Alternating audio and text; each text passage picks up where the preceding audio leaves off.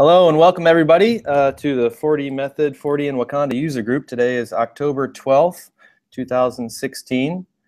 I'd like to send out a special congratulations to the Cubs. They apparently won a baseball game last night. They're moving ahead, hopefully, to the World Series. Cubs are one of the teams from here in Chicago. They were playing the Giants from San Francisco last night. And apparently the team got together and huddled for warmth after the game there. So all good. Congratulations to them and their fans. And Jim, this is only mildly pointed at you. But today for the agenda, we'll have a bit of news about 4D Method and talk about 4D Method for a moment, and then we'll have some news about 4D from Jim Sobczak and Brian Young. We'll hopefully have an update from Ricardo Mello on what's happening with Wakanda. He has a bit of a scheduling conflict today, so we hope to see him a little bit later on. We will have the 4D iNug e-Digest from Ed Hammond. We'll have a Hey 4D segment from myself, where I suggest potentially a new feature for 4D. And then we'll have our special topic. This will be a really exciting one for everyone, talking about cloud-based storage with 4D and S3, Amazon Web Services. This we'll see that from Bruno Legay in Paris. And then we'll get some questions and answers. I'm sure we'll have a few for Bruno, and talk about our next meeting on December 7th, 2016, and we'll have another Bruno Raymakers. So moving on, my name is Brent Raymond. I organize the 4D Method 4D in Wakanda user group. We have a website at 4dmethod.com. Come check it out. You can actually see a historical list and videos of all of our previous presentations and some demos of code there and other interesting stuff. We have an email address, 4dmethod@gmail.com. Feel free to reach out to us for any reasons, suggestions for future meeting topics or otherwise. 4D Method is a user group that we put together to combine efforts with other users around the world and bring together a scattered community of developers and users of 4D in Wakanda. We stream all of our meetings now with YouTube Live. Welcome to YouTube Live. We'll get to that in a moment. To allow people to participate from anywhere. We record all the meetings and presentations to be viewed again later on. You can share them with all your friends and family. And we are trying to provide fresh new content and exposure for all users and developers everywhere. So it's been a great thing for all the presentations in the past, which previously were on Google Hangouts. Now all things apparently must evolve or go away. In this case, Google Hangouts has been transitioned into something called YouTube Live, which has forced us to change a little bit of the way that we take questions for these presentations while they're actually happening. We have tried to set up a new approach to submitting questions via the 4D subreddit on Reddit. We actually have our own subreddit called 4D Apps, and there's a post on there called Cloud-Based Storage with 4D and S3, and it's the 4D Method Meeting Discussion Live thread. So if you'd like, you can post questions and comments up on Reddit, and we will be monitoring that during the presentation in this meeting.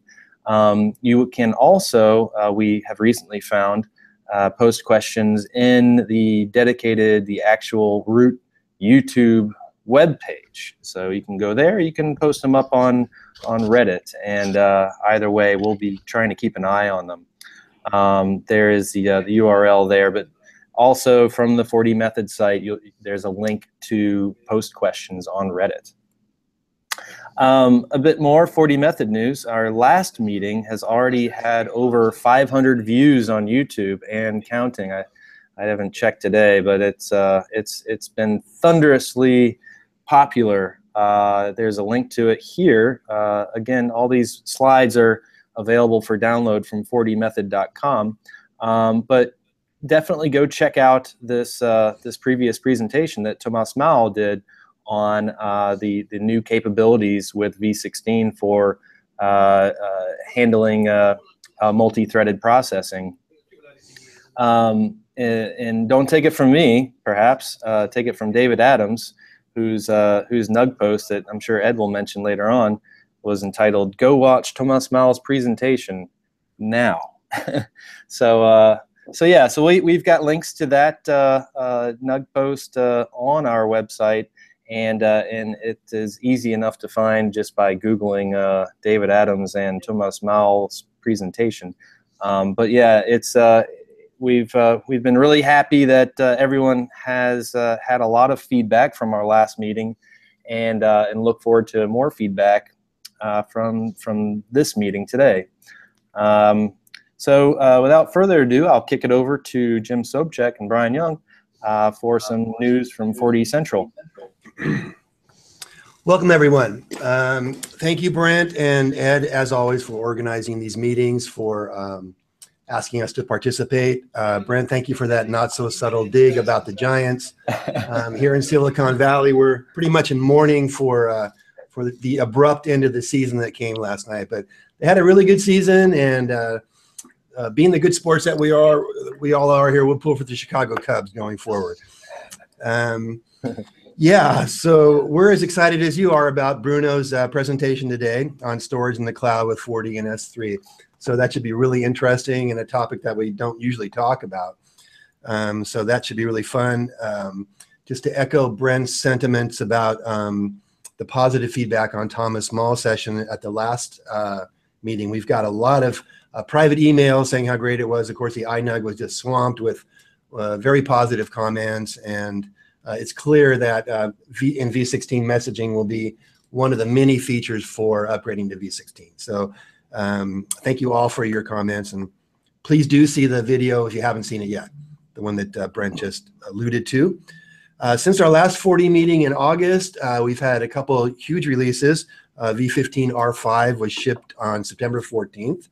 Of course, this will be the last R release before V16. And we also opened the beta program on September 28th for V16. So we hope that all of our partners will take advantage of the beta program, download it, take it for a test run, because your input on the features and performance will be very important to us and determine how successful the beta program is. So so far everything's going great, and I think you'll be really pleased with the state that beta is in. It's just so far along. And when V16 releases, it'll be one of the most stable releases we've ever had, if not the most stable release. So a lot of things happening with our technology here now. So as far as business in 2016, we wrapped up Q3. I'm extremely happy to report that 2016 sales to date are well ahead of our projections. We're exceeding our targets both in the US and globally, as well as year-over-year targets as compared to 2015. So we're really happy with the way maintenance is selling, OEM stuff is happening. So yeah, it's been a really, really good year for 4D. And on that note, just a reminder, as far as sales go, December 16th will be the last day for those of you who need V14 licenses to actually make those purchases. After December 16th, you will no longer be able to purchase a V14. And from a marketing perspective, we're gearing up for World Tour 2017. A lot of work in front of us. About 6 months down the road, we're whittling down the last few cities we're going to attend, and then we'll have go over the dates, and we hope to have the cities and dates out as soon as possible, so you can all mark your calendars, and we'll see you at the city nearest you. Let's see, just a couple of things. Finally, Partner Central news section. I think I mentioned this at the last meeting. We are putting fresh content on Partner Central, the news section on the right. So please watch for that. And we're trying to put new and interesting information up on that. And we're getting some feedback from some of you partners about the solutions page, 4D.com. We want to make sure that you've updated your partner profiles so that when you're on this, when a 4D customer who is in need of a developer comes on to 4D.com, they can look in your area and do a radius search, maybe 50 miles from where they're at, and find a developer. And if you're there, they're going to give you a call. So I can guarantee you we get a lot of calls from people looking for developers, and that's the first place they look before they call us. They say, do you have anything on your website where I can look for a developer? So make sure that your information is updated so that it's all up there on the solution search page. It's one of the great advantages of being a partner. And that's all I have for 4D from my side. Brent, are you ready for me, or I didn't look at the slides this morning? Sure. Yeah, I guess I would like to just highlight a few of the features from the R5 and the 16 beta afterwards. But go ahead and let us know what you got there. I'll go on. The betas and R5 are more important. Let's talk about those features. Okay. All right. So humble. So yeah, really exciting things happening with R5 and 16. As we know, with the R releases, 16 is actually R6 basically. So all of these R5 features are rolled into the 16 release, which also has its own impressive list itself. But with R5, we're getting preemptive 4D language, asynchronous messaging between processes. That's the call form and worker processes that Tomas had demoed for us in the last meeting. The final developer edition for 64-bit on OS 10 Macs, 4D Write Pro, new pagination and printing features, application sleep for clients, which is just tremendous for anyone that has a large user base in the client server setup. I know that our users here at the museum will really appreciate that. It stays, the application stays connected even if your machine goes to sleep and wakes back up again. A single sign-on user authentication, which is tremendous, and faster execution of SQL outer joins and more things. That's just in the R build, R released. And with V16, we'll have a revised cache manager, and again, more development in the preemptive multi-threading side, namely the preemptive 4D web server, which is huge, and thread-safe XML and HTTP client commands, which will be a good thing. I know we're all starting to rely on those commands. Those new commands we got in the past few years have been tremendously useful, and we'll see a bit more uses of them later today with Bruno, I'm sure, or potential uses anyways. Major revision of 4D Write, new features in 4D View, the ability to have different row heights and list boxes. That's a really nice feature. And other list box functionality, list box-like functionality or advanced list box functionality with 4D View. New features for object fields, the ability to query selection by attribute. Again, very necessary and a good thing to have on your belt. Get distinct attributes, get values corresponding to attributes. We're really seeing those object fields mature and the capabilities with them advance. More functionality, nice functionality with list boxes, the ability for the column to resize automatically when the list box width changes when you drag open a form per se.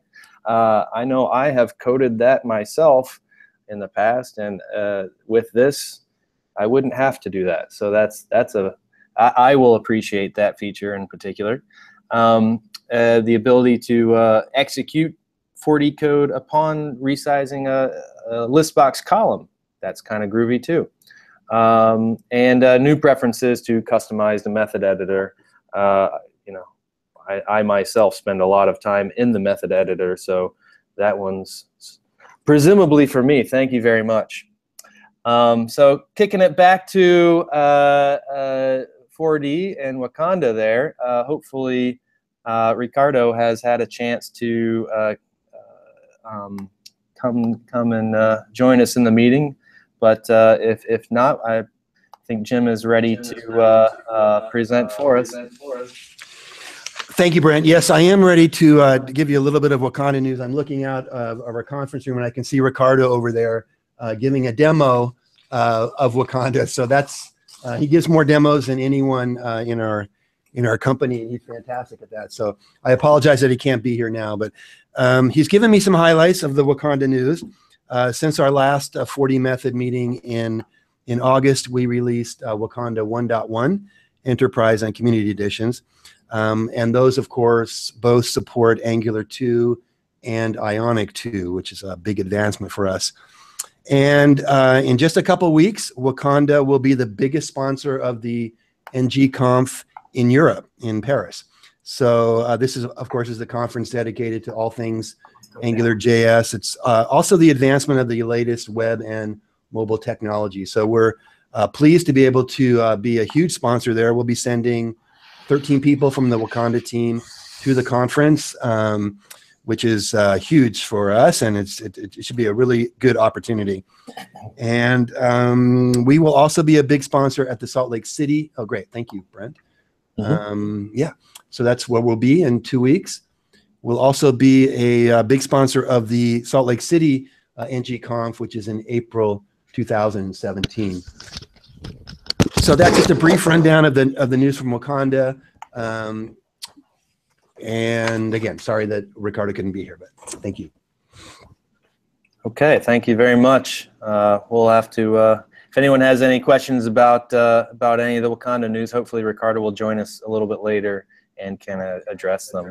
But it's exciting to see Wakanda present at these Angular conferences, and furthermore, the Paris Open Source Summit. So anyways, moving right along, we have the 4D iNug e-Digest from Ed Hammond, where he reviews some of the recent topics that people have been talking about on the NUG. Thanks, Brent. A few interesting threads and messages out there on the iNug in the last 6 weeks or so. And one of them, started by David Adams. Go watch Thomas Mall's presentation now. It's a shameless plug for 4DMethod. It generated quite a bit of traffic, a lot of references to the new messaging architecture, preemptive processing, and it's well worth a look into. All of the links for the threads that I've got are on the e-Digest page of the 4DMethod website, so you can go there and go directly to those threads on Nabble. Along that same line, David also posted a message on message-oriented architectures in 4D, some of his approaches that he's used over the years, and he's done quite a bit of work with that. And there was a spin-off of those threads called Refactoring and Testing, which was go watch Thomas Mall's presentation now. If you're following the new features of v16 and the R releases, there's a good discussion. I'll give a plug for the 4D forums for preemptive processing discussion. It is on the beta channel, the R release and beta channel. So if you've got access to those, you can check out that thread. There's also, I've included a link to Thomas Mall's presentation, which you can review from our website. Beyond that, we have Robert Broussard. It's good to see some of the people coming back to 4D that have been away for a while. His question, and a good thread that followed, was 4D shell or not so much.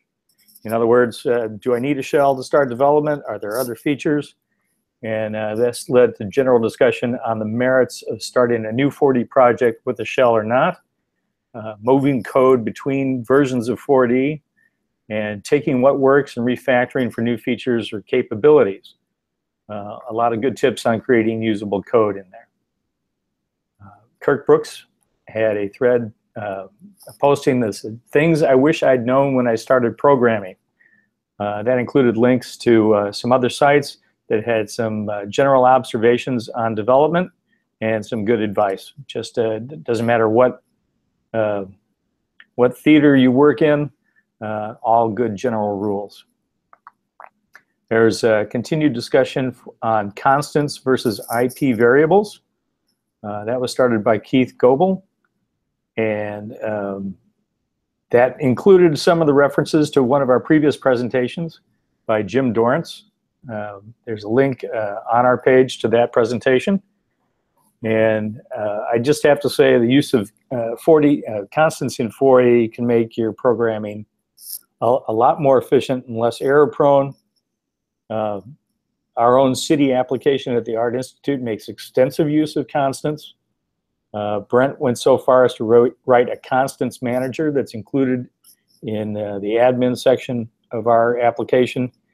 But with most things in programming, there's more than one way to do it. So you can check out Jim's presentation for that. And with 4D Pop, it's a lot easier to use constants in your code. The last message I want to highlight was one started by Keith White, where he's asking about deployment of vertical market 4D apps in the AWS cloud. A lot of good stuff on placing Nginx in front of 4D and some step-by-step instructions for spooling up an instance on AWS provided by Belander Walia. So as always, if I butchered your name, see me at the next summit and I'll buy you a beer. And that's the highlights from the digest for the last 6 weeks. Thanks, Ed. And you better watch out how many names you're mentioning, because you might be buying a few rounds. I know. I think I'll be buying some too myself. Just wanted to kick it over to back to Brian and 4D. At 4D, he had one more thing to add. This is the first time I've wanted a more complicated name. Maybe I get a beer out of it. Yeah, I can cash in on that. So we all want to get to Bruno, so I'll be quick. Just have a couple quick things to mention. I've mentioned before, but we now have all the videos from the summit released on KB. So if you are a summit attendee, you have access to all of those. If you're a partner, then you will soon have access to those, and we'll be releasing a schedule of what will be released later this year, early next year. So partners will get to see all the great talks about all those new features we talked about in both R5 and V16. There was a lot of sessions on many of those topics. So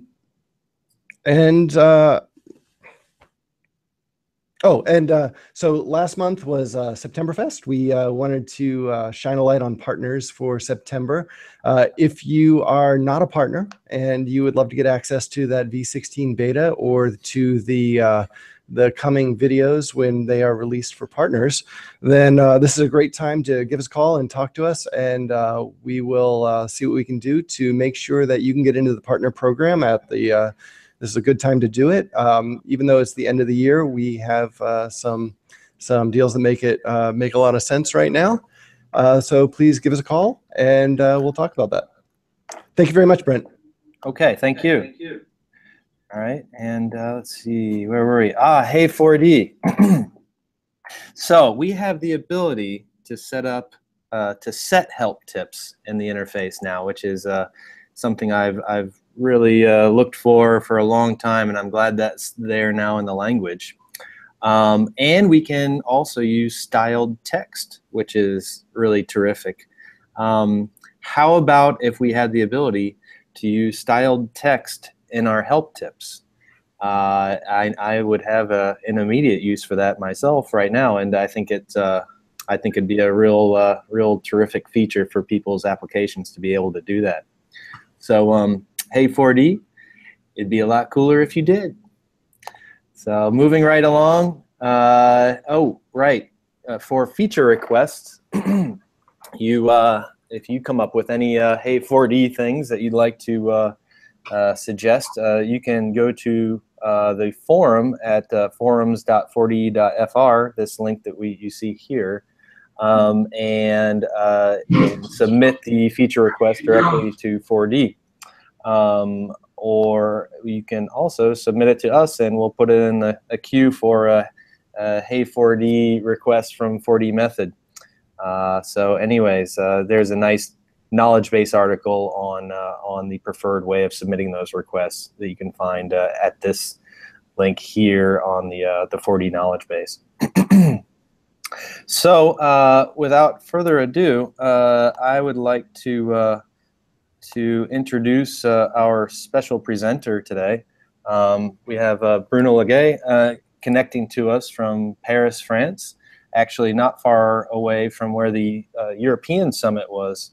I assume he was able just to walk down the street a little bit closer than I was for the summit. So lucky him.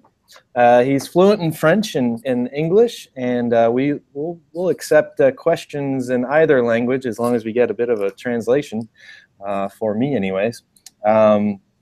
He's been working with 4D since 1992. I think it's about 4D version 5. In 1998, he joined ANC Consulting, a 4D focused company working for several clients in Paris and in France and elsewhere on bespoke projects. Currently, Bruno is the lead developer of their team and enjoys writing generic, reusable, and modular code, and is fond of components, which are a really great feature of 4D, to be able to share codes, to share your code and modules.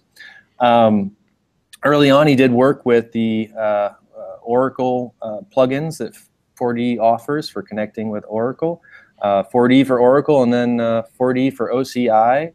I don't envy him for that. I've also done a bit of that myself, and boy, that can get complicated. He does a lot of work with XML and related technologies, and is known for his weird interest in working with blobs, bits, and protocols, which has proven useful in working with HTTP, web services, security, and Unix and Linux connections and setups. And he's been a speaker at the European Summit, where I met Bruno, since 2013 in subjects like refactoring in XML and cloud storage with S3. So here we have our special topic, cloud-based storage with 4D and S3. And I'll hand it over to you, Bruno. Hi, thank you, Brent, for this nice introduction. So today I will talk to you about 4D and S3, which is a cloud storage system. So I will go through the presentation I did at the summit, and I will start with, so I'll start to share my screen. Okay. So now you should see my screen, and I will start my presentation. Okay. So I hope this is okay. So we're going to talk about 4D and S3. My name is Bruno Legay, and I will start by going through general definition about cloud. I assume you all know roughly what is cloud computing, but it's quite interesting, I think, to go quickly through some basics of the cloud. I found a simple definition of cloud computing, which is the delivery of hosted services over the internet. There are more complex definitions, but I think this sums up quite well the cloud computing. There are a few characteristics on the cloud computing. It's an on-demand service. It's something you can really get easy access to. It's easy to get resources for cloud services. It relies obviously on broad network access, and this is also means it relies a lot on standard network protocols like HTTP, for instance. There is a concept of resource pooling, which means the cloud service provider is going to aggregate and take many resources and present them to you in one transparent manner. So, and there is a concept also of elasticity. The idea is that you can grow your usage of the service or reduce it as your needs may evolve. And the last one is measured services. Usually on a cloud offering from a cloud service provider, they will monitor how much resources you are using. This is useful for yourself, but it's also very useful for them because they're in the end going to charge you for the use of the service. So that's why they're going to have a very close monitoring of what you use and how much.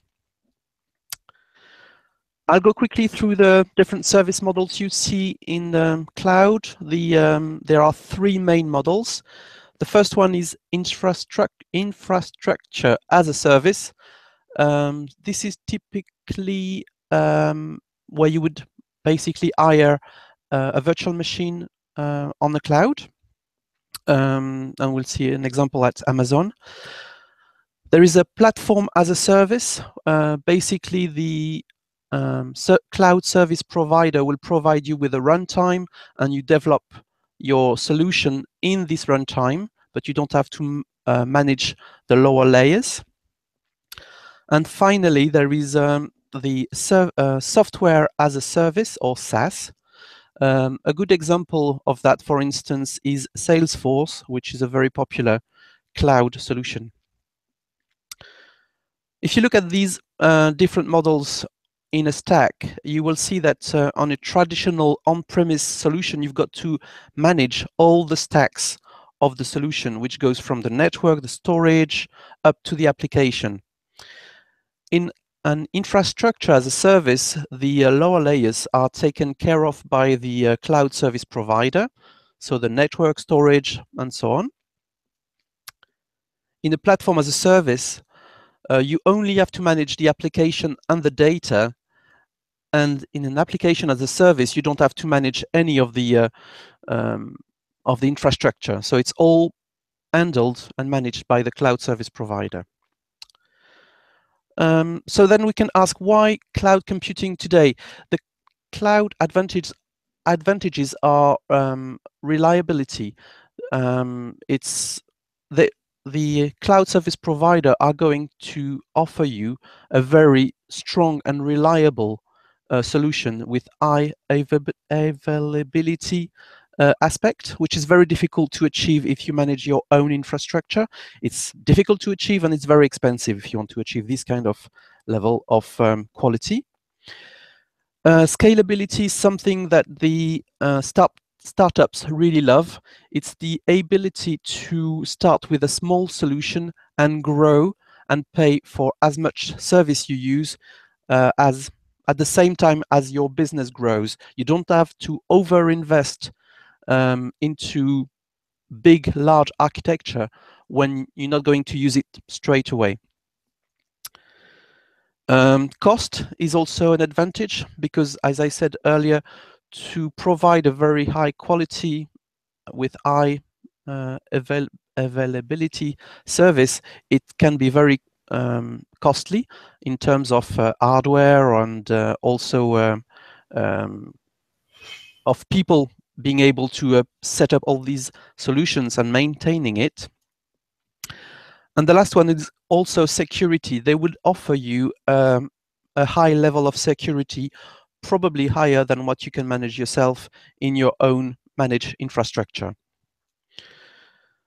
There are a few drawbacks in the cloud. The cost estimation can be quite difficult because it could be a bit of an unknown. There are tools to help you to calculate and estimate your cost.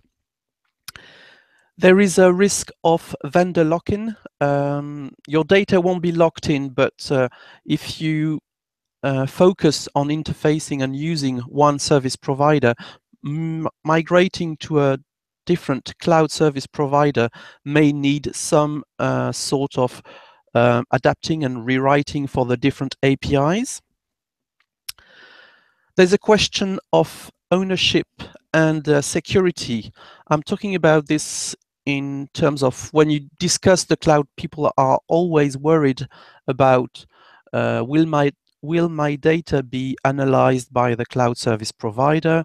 Can the government access my data? It's all the questions around the Patriot Act and so on, which sometimes can be a problem for some people. So you've got to take this aspect into account. Now, it's interesting to think about how we can use the cloud with 4D, and we had a use case for that. We thought about this solution when we had the case of a database with many large blobs in our data file. Some of them could be over 30 megabytes. Basically, it's documents with metadata that we are storing in blobs. The blob creation rate is low, so we're not creating lots of blobs every day. It's a regular linear creation rate. The blobs are rarely modified, and the number of blobs we are reading is low. So we are mostly using blobs to kind of archive data. Problem we are faced when we have this kind of situation is that we've got a large percentage of blobs in our data. Our data file is mostly made of blobs. Then you end up managing large data files, and that can be sometimes difficult when you've got data files which are, we're talking here about more than 100 gigabytes of data. So when you've got to manage this kind of data file, it can be a bit not very agile. It takes time, it's difficult to backups, you need a lot of storage and so on. And what we would have liked ideally is to have some sort of differential backups for these blobs, but for the structured data, we really liked the full backup. The integrity is interesting in the relational database. The integrity is very good with a full backup. So we compared a bit what were our options and what were the advantages and the different criteria we needed to have a look at. So there was some different options of storing the data in the blob, which could be in a record, in a data file, or on disk. So most of this is managed by 4D, so this is quite transparent. Then there is the option of storing your blobs in a local disk. And basically you would, for instance, use a method executed on the server to fetch the data and send it back to the client. That could be an option. You could also use, I've seen this kind of architecture, use a file sharing protocol like FTP or WebDAV to share the resources over the network. Or the last solution we looked at was storing the data on the cloud.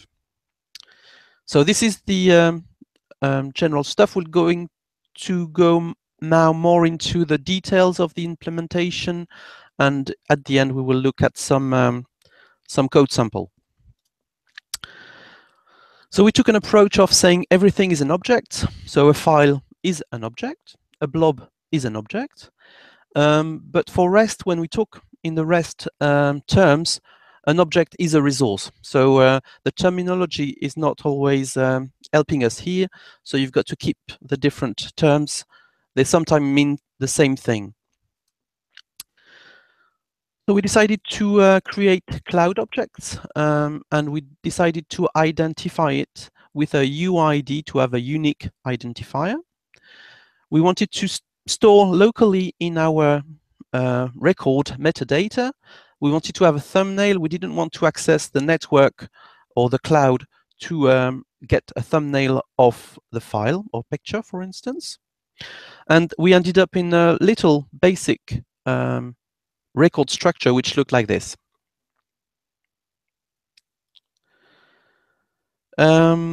The resource metadata could be anything from a file name, a creation modification date, a type, so it could be a PDF, JPEG, PNG, XML, or whatever.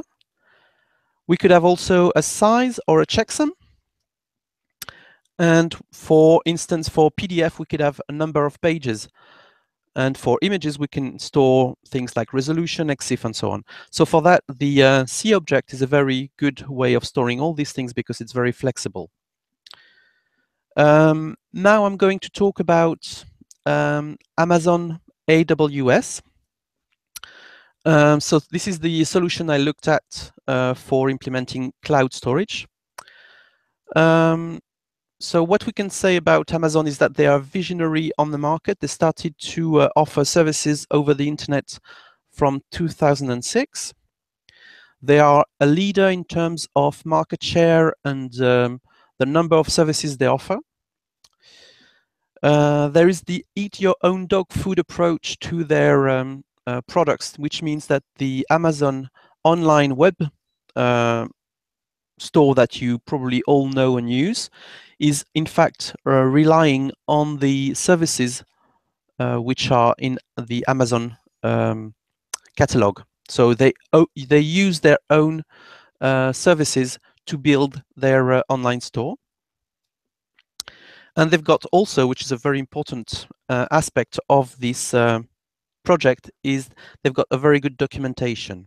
Just checking if everything is okay for you guys. Yes, okay. All right. So we've been through that. Sorry.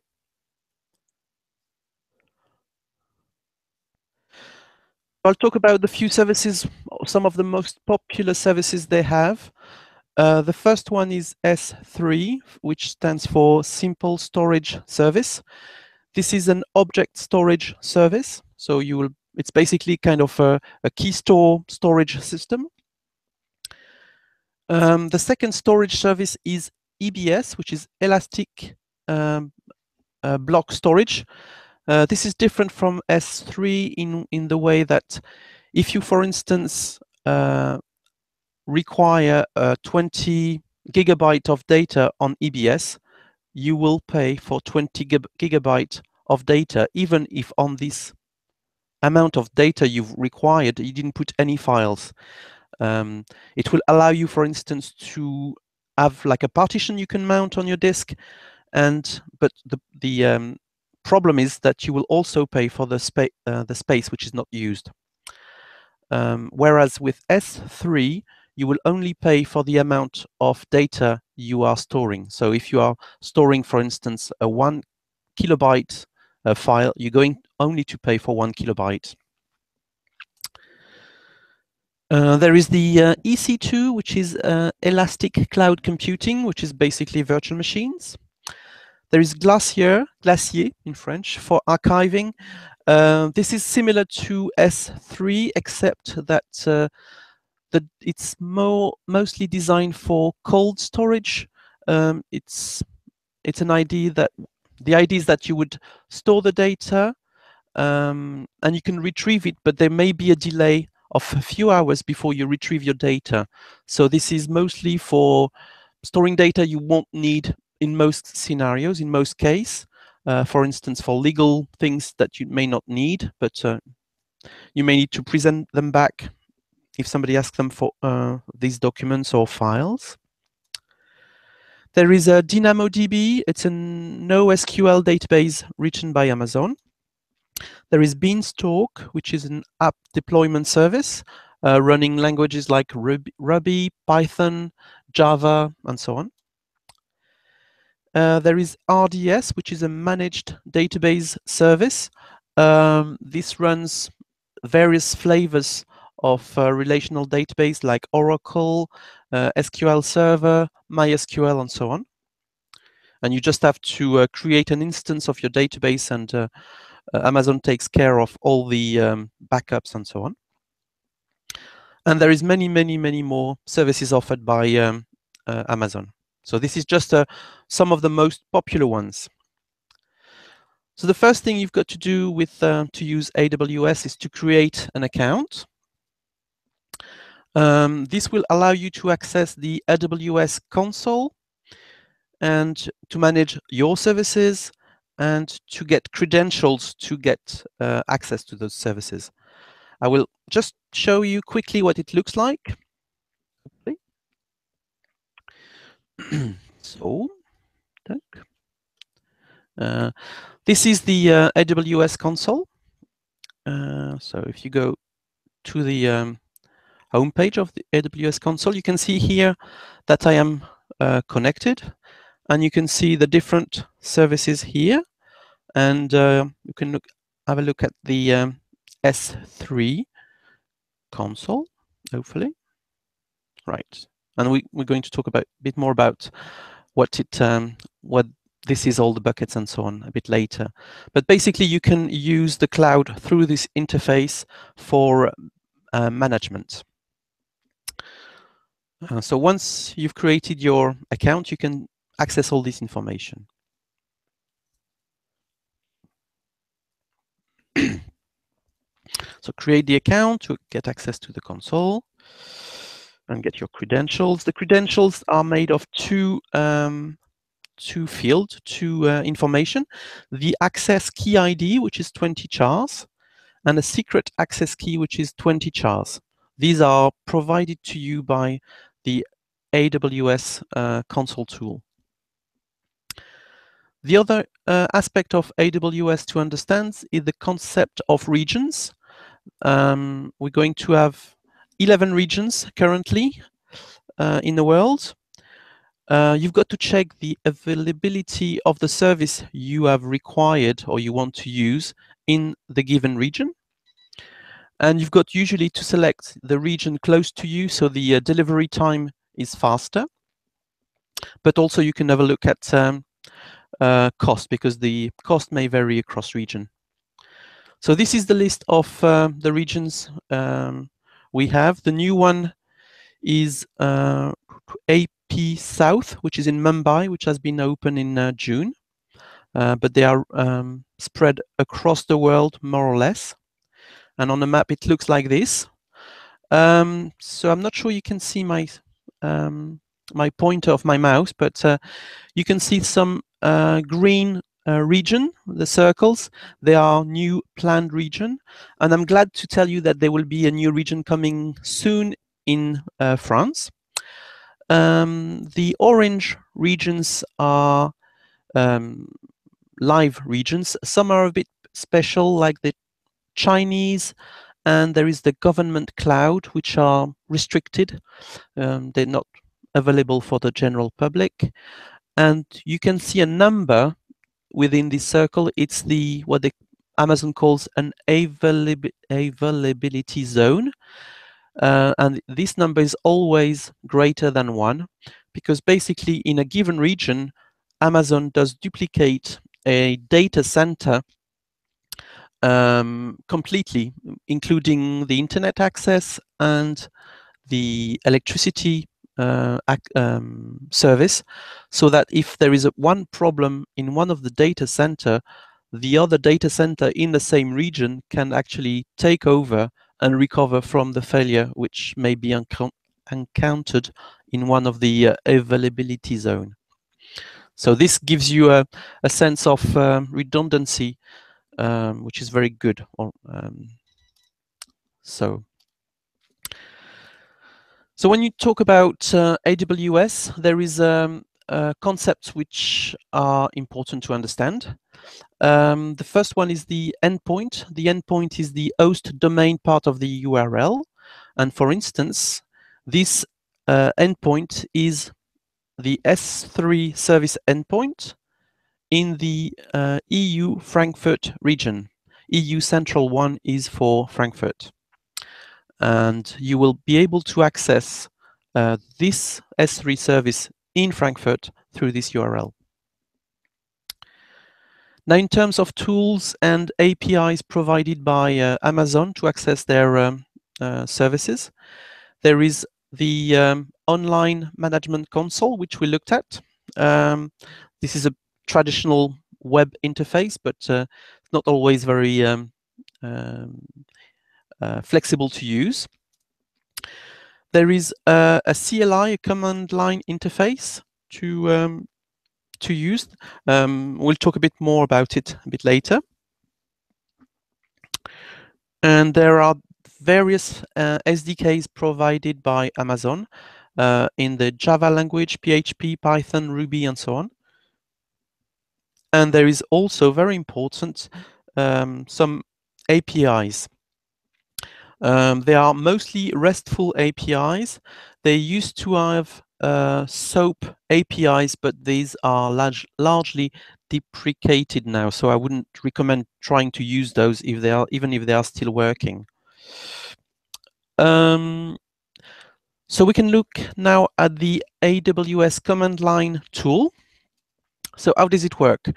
First, what you need to know is this is a Python-based tool. So this is a cross-platform solution. It works on Linux, Windows, OS X, and all sorts of machines. For instance, I got it to run on a Raspberry Pi, which is a tiny microcomputer running ARM architecture. So you can run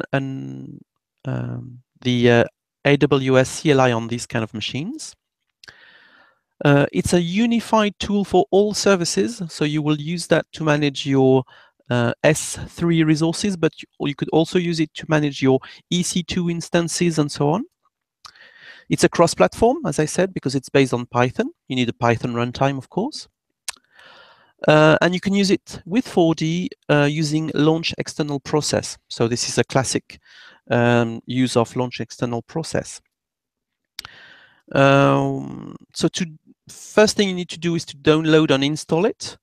This is the instruction on the Amazon website are very clear about this. It's not very complicated. Then the first command you need to use is AWS configure, where you would provide your AWS access key, your secret key, and provide a default region name. And AWS CLI tool will store this information secretly somewhere on your disk and reuse it later when you call or use the command line. So you only have to do it once. You don't have to do it for every call or every command. The syntax and arguments are service specific. For instance, it will look something like this. So AWS, the name of the service, and then the specific syntax. The output can be JSON, text tab, or table form. And they've got a great documentation, and there is also an online documentation. I can try to give you a little demo about AWS CLI if you want. So, okay. So I hope you can see my terminal here. So basically, AWS. We'll do S3. We'll do LS, hopefully. And this gives you some sort of results. So this is basically the kind of thing you can do. I've prepared some of the commands earlier. Let's see what we can sample code. No. Install notes. I think it was in install notes. So for instance, you can use a command called sync, which is very good for syncing a full hierarchy, for instance. So it's AWS S3, and you'd use the subcommand, which is called sync. And then you provide some sort of URL for your resource, and you would say where you want to copy your data. And I've used the argument dry run just to simulate what it will do. So it doesn't work, of course. Let's try again. Okay. So it's downloading some sort of data locally to my machine. So this is the kind of commands you can use with AWS. The constraint of using AWS are that you need to install the software, and therefore it can be a bit problematic to deploy this kind of solution. So we talked about that. Okay. Now I think the most interesting part in AWS is the APIs they offer. They are, as I said, REST-based. They use a common authentication mechanism, and all this authentication part can be quite complicated, but it's taken care of in the component we're going to have a look at. And they are service-specific APIs. So let's look more specifically about Amazon at Amazon S3. First part is the cost of S3, just to have a look. For 1 gigabyte, it will cost you around 3 cents of a dollar per month. And the cost may vary depending on the region. I think this is very interesting kind of price for this kind of services. So this is a very interesting approach. There is a page to help you to calculate the cost of your solution. So basically you will enter all kind of criteria and parameters, and the system, this page, will calculate how much it will cost you per month if you choose their solution. So this is a good way to estimate your cost. We're going to talk about the different concepts and resources on S3. There is 2 main concepts. The first one is a bucket. The bucket is what you can imagine as a root container. This is the most basic place where you would store your data. You always store your data inside a bucket. And the second part is the object. And an object is identified by a key. And this may be a bit surprising, but these are all key examples. The first one is a key. The second one here is a key. And this is also a key. It looks like some kind of folder hierarchy, but the whole path is actually a key for the object. So this is sometimes a bit confusing, but you've got to really take into account that the full path or the full key is the key which identifies your object.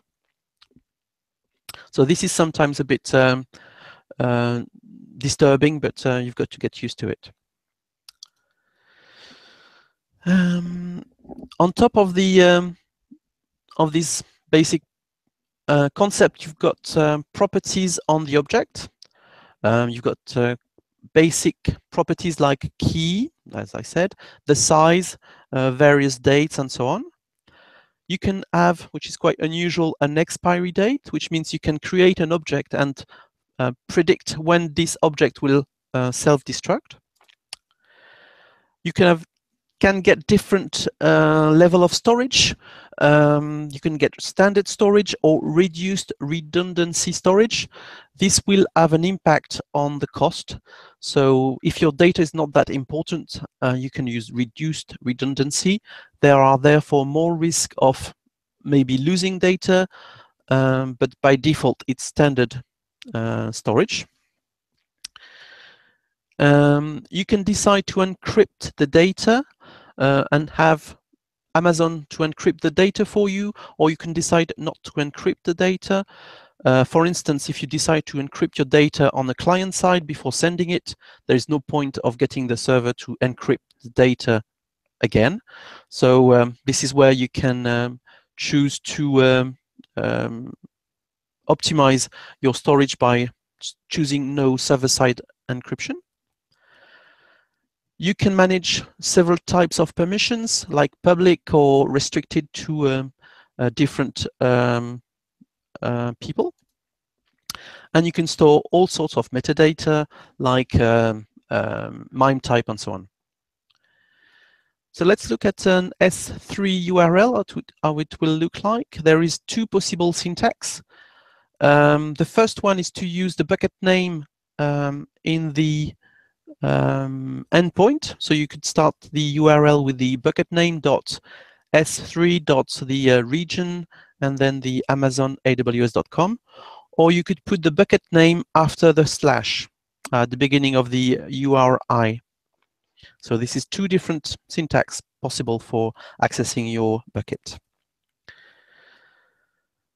So a URL with a key will look something like this. So you can see it's very simple. You will use your basic here basic URL, and you would add the object key. The key could look something like this, and you could also use that with a query string. So for instance, this kind of URL is going to request the ACL, so access control list, on this object in this bucket on S3 in this region.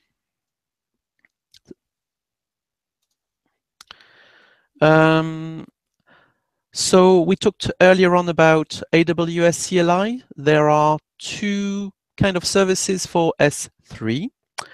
The first one is AWS S3, which allows you to interact with your S3 objects. But there is also a second API, which is called S3 API, which allows you to set different kind of properties, and it's got different kind of arguments. We can have a look quickly at how they look like, and we can have a look at the online help as well. So as you could see here earlier, I used AWS S3, and if you want some info, I think it's just that, help, and you can get. Bruno, is it possible to increase the font size on the terminal? Right, like that? Yeah, perfect. Thank you. Better? Perfect. Okay. So as I said, if you want help on the commands, you can use help, and you will get a standard help to get all the kind of arguments you can use. And if you want S3 API, you will see the different commands you can use in this different kind of service. So here, for instance, if we look with S3 API, you can create a bucket, delete a bucket, delete objects, and so on. Whereas the other one, the S3, will give you more command, which will look like a terminal, like copy, move, and sync, and stuff like that, and list. Yeah, you can see the different commands, CP, MV, and RM, which are standard Unix command. So they are kind of mimicking the Unix command within their syntax. Okay. So this is what you're going to use if you want to use the CLI, and probably with 4D you would use launch external process. Okay.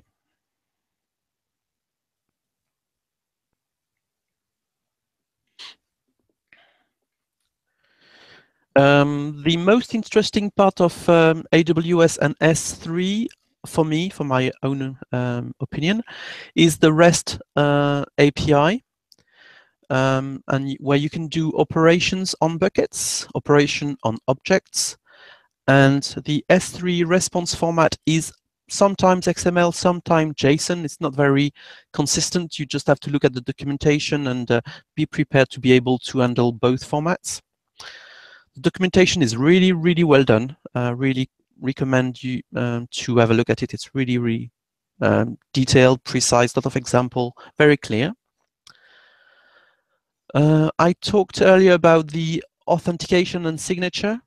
This is the, I said the complicated part, but if you use the component I wrote, this will be transparent for you, so don't worry. There is two possible ways of authenticating and signing your request. You can use authentication through HTTP headers, or you could use a query string parameters. So query string is basically what you will see in the URL after question mark and different string you will find after that. Again, the documentation is very well done, so have a look at that. Just quickly, I'm going to talk about the signature. So the signature is a combination of HMAC SHA-256. It does combine things like your secret access key, the region, the date, and so on. And it creates a signature. And then again, the signature is combined with a canonical request, which is combining all this information with the context of your request, like a hash payload. So the data you're sending, for instance, is going to be signed and combined all into this signature. So all this looks complicated, but this is taken care of by the component. So the AWS component, which I'm going to talk about, contains a CLI helper. So the idea is to simplify the call to the command line interface. So if you can use that, but you don't have to use it. You can use only and just the REST APIs. But if you want to use the CLI, you can use that to help you. So the first thing you'll have to do is to tell the component where your AWS CLI binary are installed. And then you can use the command here, AWS CLI, sorry,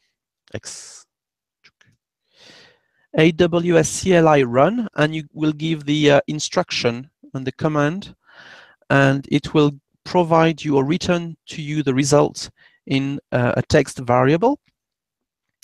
This boolean here is to say if you want to run the command in a synchronous form or asynchronous. This is basically a wrapper on the launch external process. It's nothing very complicated or clever on it, but it could be just a bit useful. This is another example. This command will return the properties of an object, and we will get these properties into a text, which is JSON, which you can pass to load into an object.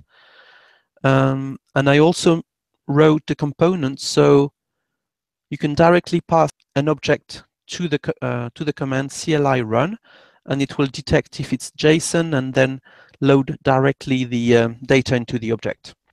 So this kind of command here is going to instantiate your C object with the data we can see below as comments. This is another example where you would get the result of this image. So basically, I'm asking S3 to copy the content of this ping image, and the hyphen used at the end, I'm not sure if you can see my pointer, at the end of the string means that to send it back to the standard output, which means I will get the results into the blob. So this will basically copy the picture into my blob. This is another trick. And the most interesting part, as I said, is for me the REST API. So to manage the REST API, I got inspired by the way the CLI works and in the way it manages credentials. I wanted to avoid to have to provide all the time the credentials, so I've allowed the developer to kind of set the parameters into variables managed by the component, and then they are reused in the subsequent calls. They can be stored like this in hard-coded in your method, or it can be also stored into a preference file, which is stored locally in your machine, and the secret access key is encrypted.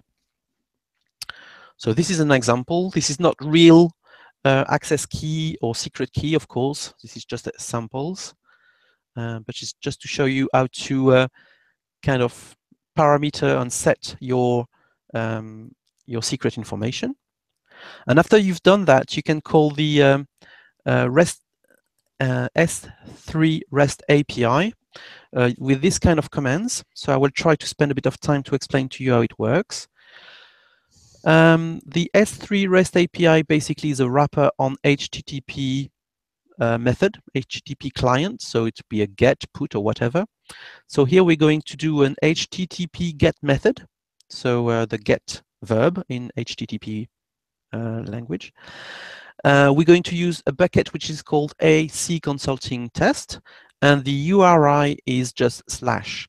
And when you do that, you will get basically the content of your bucket, the list of objects in your bucket.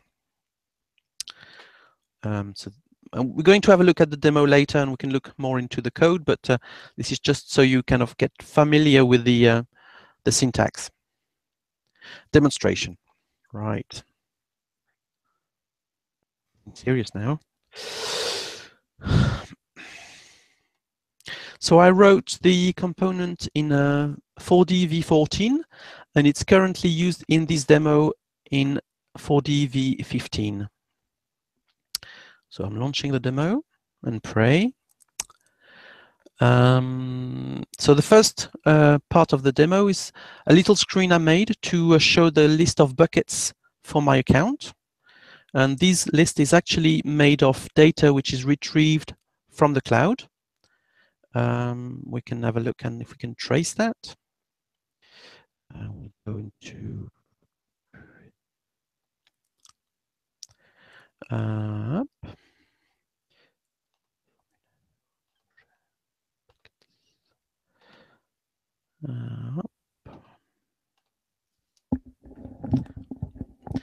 so I wrote this little method called AWS S3 bucket list get. And we can trace here and see what happens. So we get into the breakpoint here, and we will see the verb, which is get, the bucket name. There's no bucket because I want the list of all the buckets, and the URI, which is /. So we'll see what happens. So I get a response blob, which is XML. So I'll check the response status, which is 200, which is good. And we can have a look at the content of the response. Hopefully. So this is the content of the response. It's not very readable, so I'll make it a bit more readable by indenting it. And this is already a bit more readable. So you can see the list of all your buckets in the message. So now we just have to pass these results and update our list box to display this information. So I wrote a little method here called AWS S3 bucket list response parse, which basically is quite simple. We can have a look. Got growing that so you can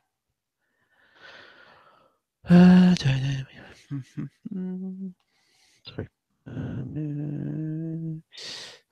I'm trying to hide the things here. So this is just doing a DOM parse for the results, search for the bucket element, and loop through these elements and fill arrays of data. That's all it does. Okay, and that this allows me to display the list of buckets. So this is the general idea of the working with S3 REST APIs. Another one I created, for instance, is to a call to create a new bucket. So we're going to create a bucket. One thing about buckets, which I forgot to mention, is that the bucket name needs to be unique across all users in one region, because it's used in a URL, and of course it needs to be unique. So for that, I prefix all my buckets with AC Consulting. And I will call 4DMethod. So I will send a message to create a bucket. So just go over that. And you can see that the bucket has been created here. And to show you that I'm not cheating, if I go here, AWS, I'll go to S3. Hopefully, I can see this bucket, which is currently empty. So this is the bucket I created. And you could see here, hopefully with lifecycle, the creation date, which is roughly the now. So because I've just created it. Okay, go back to the demo. So this way you can list your buckets, create new buckets. I've made a second screen where I can have a look at the content of my buckets. So I'll take this one off. Okay, so you could choose different buckets. So for instance, this all seem to be empty. So what I've done on this screen is I've implemented a drag and drop features to be able to drop files directly onto a bucket. So if I go, for instance, in this, get a few files like this one and this one, for instance, and drop these files into my bucket. I've created a process which will send each of these files one by one to the bucket. So we can see these files. If I go back to my console here, upload, and I can see the files I've sent there. If I want to retrieve this file or view this file, I can just view it like this.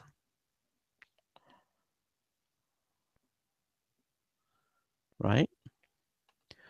Or I can open it, for instance, in a browser, like this.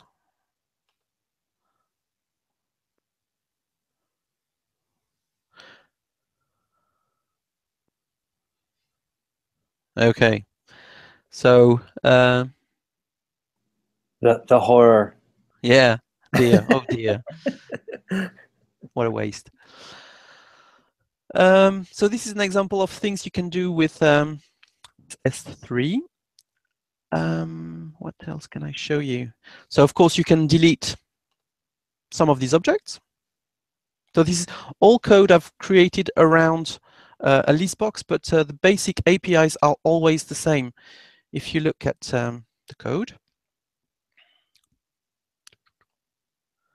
So this is the bucket content. Method option. So for instance, this process sends the data, and what it will do is somehow, sorry, I'm trying to find where it does the view in browser, delete, no, it's the drop, searching for the drop.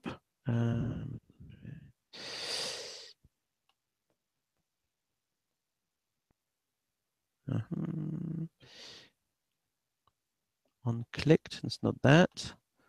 On drop, I've created a method called drop handler. It gets all the file paths which needs to be uploaded, and then creates an upload file process. So choke.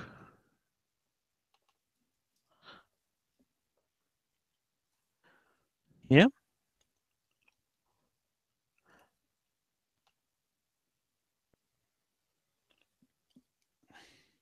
Which is upload file, okay. And basically, it used the same command again and again to send the file. So it's always the same command, which is a wrapper on HTTP GET, which will be used to send the file. So here, the file is sent to a blob. document to blob, and we will send the blob to S3. Going back to the demo. And the other thing I can show you is that we talked earlier about what we call the cloud object, which is basically having a table to store your reference to your cloud objects. I'll show you the structure as I showed you earlier. So what we will see now on the screen is basically a list box of these table, but this table is related or linked to an object which is stored in S3. So cloud objects, I can choose my 4DMethod, for instance, 4DMethod bucket, and I will take a list of all these files, which I will going to send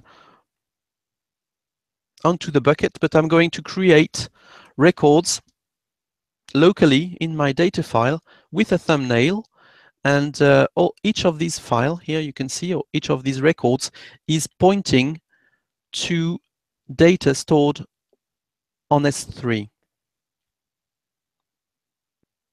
So we can see here the information about the object, we can see the size, which are stored into the C object, the original file name, and so on. And we can have a look at, for instance, this object. So when I click on this, basically, I ask 4D to open this file, which is not stored locally, but stored on AWS, on S3, or something like this in a browser.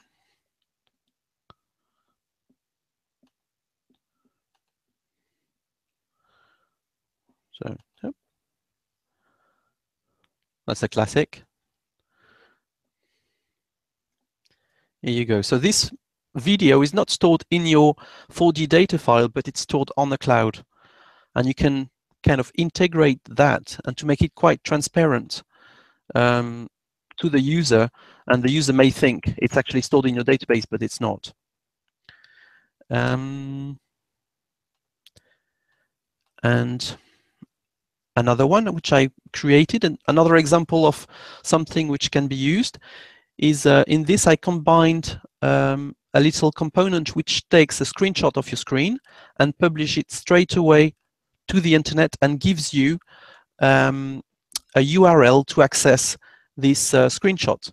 This can be used, for instance, when one of your customer or user has got a problem with a screen. You can give him a button where he can click. The button will take a screenshot of the screen, send it, store it on S3, and send you the URL of that resources of that image, and you can receive that information, this URL, through an email, for instance. So let's have a look at that. So let's do it with that. Up. So publish screenshot. And here you can see the picture which was taken in the screenshot being opened in the in my browser. So this URL allows me to view the screenshot my user has taken, for instance. This is just an example. But there is many other things that users can do and developers can do with getting to know S3. This is just an example. So I think that's it for me. Not sure if there is any question, if everything was clear. Thanks, Bruno. Let me just check here. There was one question from Bob Miller about why is it called S3? Does that stand for something? Yes, sorry. Yeah. It's a simple storage service. Right. Yes. And Tim Nevels has a question. That was an easy one, sorry. setting you up with the softballs first. Yes, good. Hello, Bruno. Question Hello. Is, can you, in the Explorer in 4D, show us a list of all the methods that your component provides? Okay. Okay, let's have a look. Explorer. Command. Trying to find where is. Sorry, plugin method. Go look in components. method. Up. Here we go. The most useful one you would use, I think, is S3 REST API, and it's got some comments. And with this one, it's kind of like HTTP GET and HTTP client. You can do anything. The work you've got to do before that and after that is to format the request, what the data you're going to send, and to pass the result that S3 is sending you. So in this demo here, I'm using the component, which is AWS component. But in the demo, I created method, which are not in the component, but to either pass or prepare the message. Does that make sense? Yes, it does. Okay. And that, I think I can already almost answer my second question, which is, I notice in your methods, at the top of the methods, you have some comments that have the @ symbol at the beginning of them. Oh yeah, that's my own. And then I saw some documentation created somewhere. Is that how you created the documentation for these methods? Yeah, that's my own automated documentation system.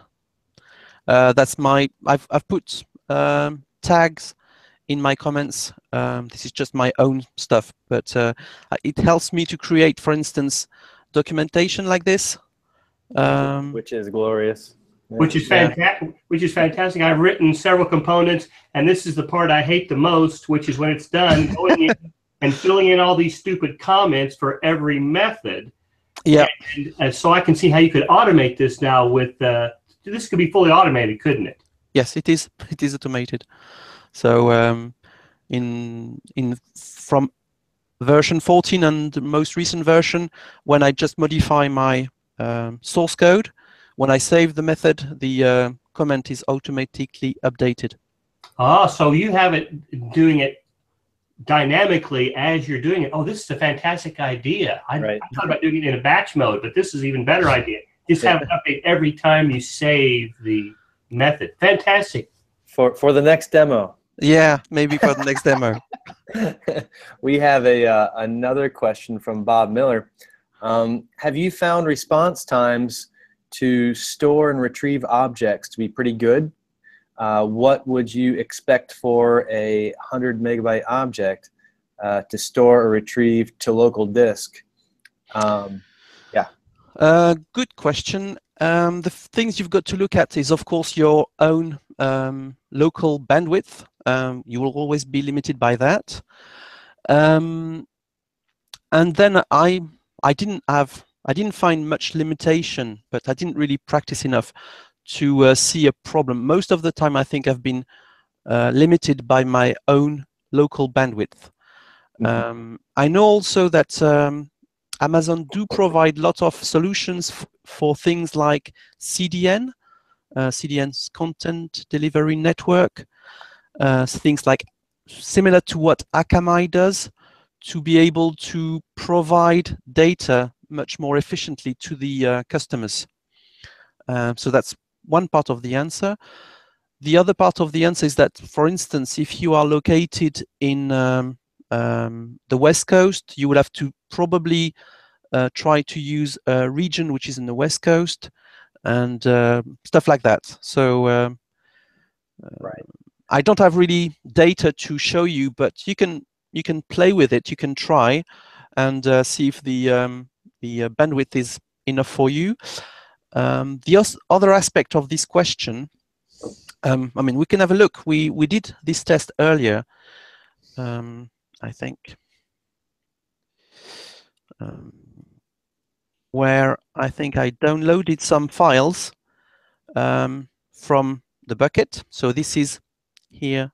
I can't see the shortcut or the bucket, and I've copied the files locally. So they've all been copied before, so it doesn't really mean anything, but I will create a new directory.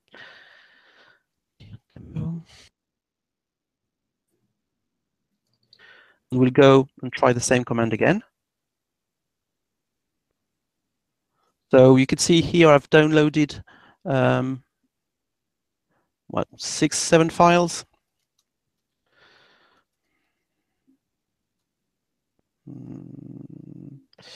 Let's have a look. This is the files I've downloaded, and so they are not really that big, but this is an example. Maybe somebody like Keith, which is also maybe with us, can answer in terms of performance. But there's something else I can show you as well while we're here, which is not totally related, but could be an interesting part. With S3, you could also use S3, which is quite surprising, as a kind of static website hosting. Here I've got an example of these files. I'll show you these files. These files, which is basically an HTML file. It's got a data file, which is XML, and a picture and few JavaScript libraries. And you can use these files and access these files, which are made public, as a kind of very kind of basic dynamic website. So this is a new, well, this is not something you would expect to use for S3, but it totally works, and it's totally officially supported by Amazon. And it's a very cheap way to run and set up quickly a website. It doesn't have any PHP server-side thing. It's just the data sent just as they are, but the work is done on the client side on the browser. So this is just an example. Cool. We have a question from Reddit from Justin Will. Does the component use any plugins? And I suppose that's you know, besides the fact that the CLI commands require some setup. Yep. Yeah. That's a good question. I'm glad you asked for it. No, it doesn't use any components or whatever. It doesn't even use any PHP. I wrote all the basic stuff with pure 4D language. So this is the component source code, which you can get as well. But things like commands like SHA-256 are implemented in pure 4D. So it doesn't have any dependency on external tools or PHP libraries or plugins or whatever. It's pure 4D code, all written in 4D. Great. So setting up the external libraries to run with a launch external process wouldn't be necessary if you only intend to use the REST-based commands, right? Yeah, exactly. That's right. That's the idea. I think most people would use the REST APIs and won't bother to try to deploy the AWS CLI tool provided by Amazon. Right, but that's really great that you show you know, and you've wrapped the commands for using the command line tool. That makes it very flexible. Yeah, this is a little bonus, but it's I think the most interesting part is the REST API, which is really fascinating and really interesting. Right. We have a question from Keith White about MIME types, and I'll let him take over from here. Yep. Hello. Hello. Yes. Hi, Bruno. It's Keith. Hi. Hi, Keith. How are you doing? Good, thank you. I just need to say that Keith has been one of my beta tester for this component. So thank you, Keith, for debugging out the code. Yeah, well, there wasn't many bugs. So I don't remember any. But anyway, yeah. So MIME types. I was wondering about that versus file extensions. I saw something in your code about that. I've not dealt with it much. I've just used file extensions for the most part. But just could you just say a bit about the mapping between those two things? Right. I've done something in the demo about MIME types, and I've created a function to convert an extension. So, for instance, try to have a look at that. An extension like .png into a MIME type, and what I use for that is I'll try to get into I use resources. I'll show you. I told you I like XML, but so I created XML file, which is a extension MIME lookup, where I basically configure the extension and the related MIME type. So this is just a file which I use and can help me to convert an extension to the equivalent MIME type. And in the demo, I use that to guess the MIME extension from the the MIME type from the extension. Does that make sense? Yeah, that makes sense. So presumably, when you're putting these files into AWS S3, it's a good idea to tell it the MIME type so that it can. It's not that you need to. It's just if you're going to use it for any other purpose, then Amazon knows about what MIME type it is. So if a browser comes across it, then it can. Yes, that really helps. That really helps the browser to understand what kind of content it's going to get and to be able to display it correctly. So if it's a video, it's going to show you the controls for a video. If it's an XML, it may display it properly, and so on. So I can show you here the AWS S3 upload file method. I use here, as you see, the function to convert the extension to a MIME type. Right. Yeah. Yeah. So this information is sent. I'm trying to remember. Is sent as a final last optional parameter. So this is something you can use. Okay, thanks. I was just asking that because one of the use cases that we use is to put something that I don't think you actually covered it yet, but there's a method called query URL. Yes. Which is what we've used that for is in displaying a web interface for Synergist. We're including these URLs which allow users to both upload and download stuff. And the really cool part about that is that the browser uploads and downloads straight to S3 without the file or the blob going anywhere near 4D. So that is very cool because that means we can just offload all of that bandwidth and all of those issues about transporting the large file around. So the browser user can go straight to S3 and back without having to worry, using that query URL method that you wrote. And I think that's probably one of the coolest parts. Wow. Yes, I can show you the call to this method, the one Keith is talking about. As you said, you can access the resources, the objects on S3 using the query URL, basically the information which is after the question mark. And these methods allow you to generate this URL. So you put these parameters inside the to this function, and it will return to you a URL which you can pass then to a mail or send to a mail or whatever. Decide what you want to do, and this URL will allow to access this object. So this is also something you can use. Cool. That's very flexible. Seems, yes, yes. But the clever part has been done really by Amazon. They are really clever with what they've done with their APIs. It's really fantastic. We have another question from Bob Miller about where the component can be obtained. I think I will distribute it like that.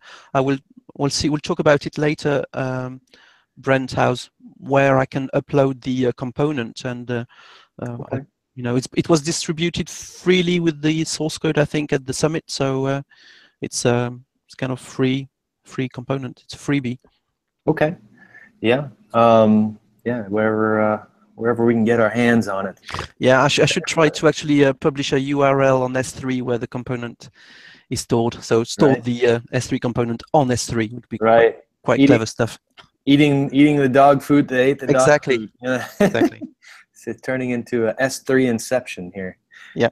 I guess wait for a couple more comments to trickle in if anybody has anything else. But I mean, it's clearly a great option for anyone looking to introduce document management into their application, or some way to have that functionality. It looks very strong because, as we all know, especially dealing with larger file sizes, things start to get tricky, and certainly can start to have an effect on 4D server performance. So if you can offload that performance issue, that exactly. Yeah, and it has a compiling or magnifying effect on any kind of maintenance that you would do, and migrating your systems in 4D, or checking your data file. All of that, when you're storing large, even external files as blobs, it still has an impact. So, of course, that's that sort of checking is now our responsibility if it's stored on Amazon. But at least we have nice options. That's right. Sure. There's another question. I was just going to pipe up with a quick one, Brent. Mm-hmm. Bruno, you were talking about how the key path is not a like a directory structure, but in all the examples, I can't say I fully understood what the difference would be. Okay. One part which is confusing here, when you look at your buckets, when you navigate through your buckets, Amazon present the information as if you were moving through folders. But you've got to keep in mind this is just a sugar part that they've made so people can be familiar with something they know, which is navigating. But if you look at, for instance, I think this object, hopefully the key of this object is not just map SVG data, it's the whole path. So the key is map/data/map SVG data. And when you use that, when you pass the details, I'm not sure we can see that in the console because it hides that quite well. But when you use the API, you will never use just what looks like a file name. You will use the whole path as a key. And you could actually have a key without having an enclosing folder. Does it make sense what I'm trying to explain? I think so. I think I'm going to have to use it to really get it. Yeah. They try to make it simple for us, or make it familiar by presenting a folder structure in the console, but it's actually quite misleading. The real key is the full path. Right. So it's actually being stored in a flat manner, but the key itself can mimic a folder structure.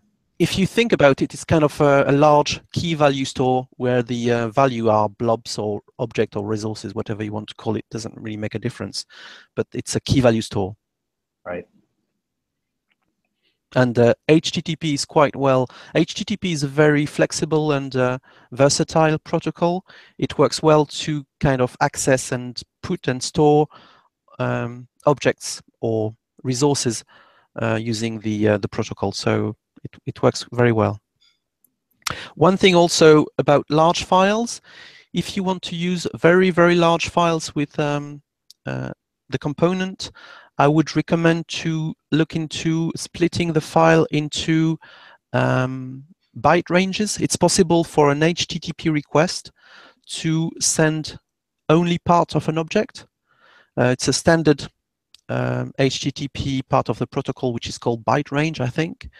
And you could say basically, I'm sending this file into chunks, and you would make one call to send the first, for example, first 2 megabytes of the file, then a second call to send 2 following megabytes of the file. And this way you would have many HTTP calls, not just one, to send very, very large, potentially unlimited files. Right. So basically, you send the file in chunks. And that would help with any potential timeout issues or exactly issues with keeping up a dedicated connection or upload connection, which those are real world issues. Yes, and you could probably even create parallel processes if you got just one big file, and you may have, for instance, have parallel processes trying to send the file in different processes to optimize everything. Yeah. Speaking of real world issues, I'd be very interested to hear other people's ideas for use cases of this component and sharing data on S3 with 4D. I can think of our own here at the museum with document store and very high res images and videos and whatnot that can become cumbersome to serve yourself. But yeah, I'd be very interested to see what other people had in mind, or what sort of thoughts that this is kicked off for other developers. Tim Nevels has a question: is sending files to AWS in pieces implemented in your component? No, I haven't done it. It's a good question. I haven't done it. I've thought about doing it, but I didn't take time to do it. Maybe it's just possible very easily in using the basic calls I have done, but I haven't looked at it, to be honest. So you need extra HTTP headers, which are called byte range, I think. If you look at HTTP header, it's called range, I think. And you should find the documentation on HTTP. So something like that. Range, you would say the bytes, and you would say from where to where, and I would expect that from then the method work the same. If they don't, I would need to review my component to improve it so it's compatible with this kind of call. But I think it's important to be able to support this kind of thing, so you can, for instance, be able to store on S3 backups, 4D backups for after the on backup end. You can, for instance, imagine that you take your backed up data and send it on to S3, for instance. Yeah, as Tim said, it could be a great feature for a second version. Yeah, maybe. Version 2. Perhaps another way to share the code where some people might be able to branch it would be if you had it up on GitHub, and I'd be happy to share a link to wherever the code lands on 4DMethod, and we can update this the meeting post with the actual source and the component whenever. Yeah. That's an idea. Okay, yeah, that's an idea. An idea, however bad it may be. No. No, I'm kidding. Yeah, no, it's but yeah, thanks for the demo. Let me just check to make sure we haven't missed anyone's questions, but we will put some links up to the component, and as usual, this demo will be available on YouTube after we're finished here. And let me just kick it back to my slides. And again, there's a couple of links to email Bruno about this demonstration, and you can see more information about him on LinkedIn. And so and here's a little bit about his company, ANC Consulting. You may have to add a B in there, Bruno. What do you think? A, B, and C? consultant? Yeah, maybe. It was to be the first one on the directory. So Okay. it was a trick. A good, good trick for that. But yeah, it's there's Bruno, and I think we've covered all of the le question. Is that right? But a little bit about our next meeting. You can see the schedule for 4DMethod on our website at 4dmethod.com/schedule, or in the menu bar up there. We'll be hearing from Bruno Legay of HBO Latin America, who will demo his 4D listbox component that increases your productivity in setting up and maintaining list boxes. Bruno, I believe you're in the Hangout. If you'd like to say a quick comment about that, or Bruno Legay? No. Okay. Well, the information is there, and we do have some dates open for 2017. Again, you can see those on the schedule, and if you have some ideas for something you'd like to demo, get in touch with us, and we'll try and get you on the schedule. Any other questions or comments? I'll just check one more time out there. Let's see. Nope, just about where the component is obtained. But that's about it. So thanks everyone. Thanks for taking part in the Hangout, and thank you, Bruno, for the excellent demo. I'll definitely be checking that out. All right. Thank you, Brent. Thank you, Bruno. Really good demo. Appreciate it. Thank you. All right. Thanks, everyone. We'll see you next time.